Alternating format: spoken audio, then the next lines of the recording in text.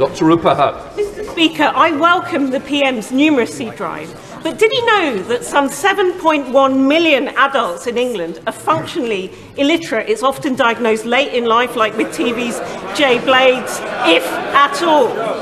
So would he thank the entirely voluntary Read Easy, who are turning this round at just £250 cost per new reader, and commit to a national strategy for eradicating this problem that's costing our economy $25 billion a year in lost competitiveness?